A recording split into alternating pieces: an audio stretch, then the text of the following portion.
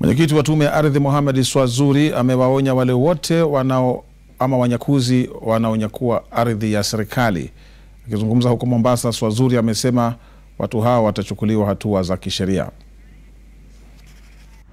We have also cases of grabbed public land, not on this parcel but in the Kizingo area, up to the historic Tononoka grounds, and in fact across up the police station. All these were government lands.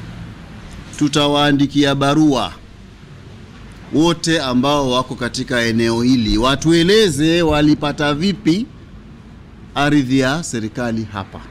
Watu hao wanapewa notice ya 90 days waondoke, and then the process ya kurevoke title itaanza.